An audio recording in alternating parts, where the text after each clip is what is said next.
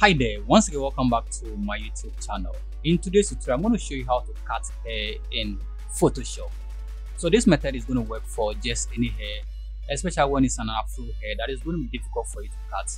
You can use this method to do that. So once you are done cutting the hair, you should be able to change even the background color of your image. So this could be just any hair and it should work perfectly for you. Consider subscribing if today is your first time to my channel. And don't forget to turn on post notifications so you don't miss any of my upcoming video tutorials. So without much ado, let's jump right into action and then do this.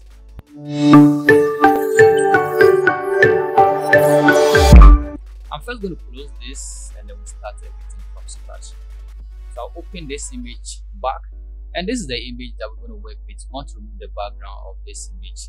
If you have any comment, just leave that at the comment section of this video tutorial and then I'll respond to you. So first of all, we need to remove the background lock over here. So double click on this and click on OK. And you want to also create an additional layer where we apply a color to this background. So go to your layer panel and click on what? Add new layer. So click on that and you can fill that with any color of our choice. So this is the color I have at the moment. If I want to fill this color, I can press Alt Delete on my keyboard to fill that, and I'll drag this below my layer. I can turn off this for the moment. If I want to apply a gradient color to this, I can double click and then select what the layer style and then pick any gradient of my choice. Okay, but let's focus and see how to remove this first. And I'm going to turn the eye icon here. Let's focus on this, and I want to basically crop this, and let's focus on just the image. Like, subscribe and turn on post notification for more of my videos. So after cropping this, we have to first select this image. We have to select this using the quick selection tool. So I'll make sure this layer is selected, the image, and then pick my quick selection tool and then start dragging to select this image on my layer. So that is what I want to do. Select this. So let's drag until we are done selecting this image. So just focus and then just select the entire image, including what the background, the body as well. So select everything like this. I think the selection is okay. I want to add the earring. You can do that by just selecting that. If you want to remove extra selection, you can press Alt on your keyboard just to remove those parts from the selection. So the plus will give you option to add to selection, and then the minus will give you option to remove from selection. Okay, so basically I'm okay with this selection where I've selected up to. I'm okay. If you want to do as any adjustment, you can go ahead. So once you do the selection, what you have to do now, let me just do some adjustments. I'll remove extra selection from here, and I think this is okay. So once you are done with the selection, go ahead and click on select and watermark. So click on that and it's going to open a new tab for you like this.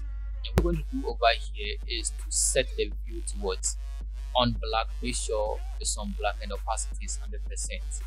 And we're going to go and we'll go ahead and then make sure refine what edge brush tool is selected. Make sure that's selected. Mine is around what 190, and I'm cool with that. And the radius, I'm going to set it to around 11.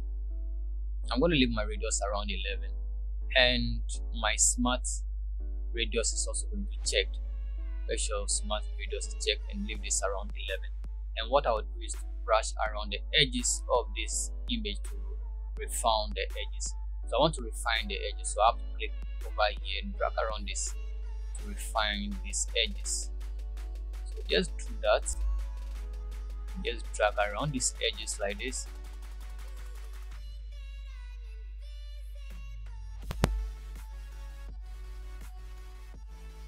I'm going to drag to make sure this edges is well refined. You can come back and then perfect this later on.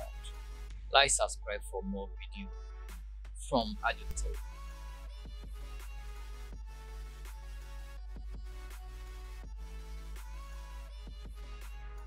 So I've actually dragged around this to find the edges, and we'll do some settings at the output side. So what we do next is to make sure at the output settings change it towards decontaminate colors. So we have to set that to decontaminate colors, and we set this to around 80. So I'll leave this around 80%, and I'm okay with that. And I think I have something later to also improve here. So you see this is going to improve, and you can see some colors also visible, and you just drag on top of that to actually remove them. So where you have the colors selected, just relax and then make sure you refine those parts.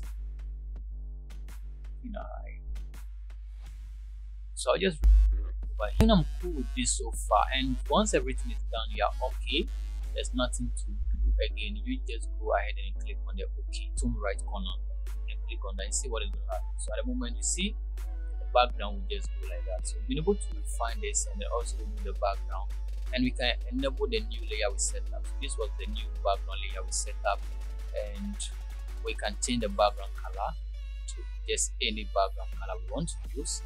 So I'm using gradient at the moment, so you can use any background color, and this will just work for you the way you want. And let me zoom out. We've been able to remove the background of this amazing Afro hairstyle, and this will work for just any image. Try this method and let me know in the comment sections if you need to subscribe to my YouTube channel, like and then turn on post notification. We want to hit 10K subscribers by the end of this year, and I know with your support we will get there. Till I come your way again.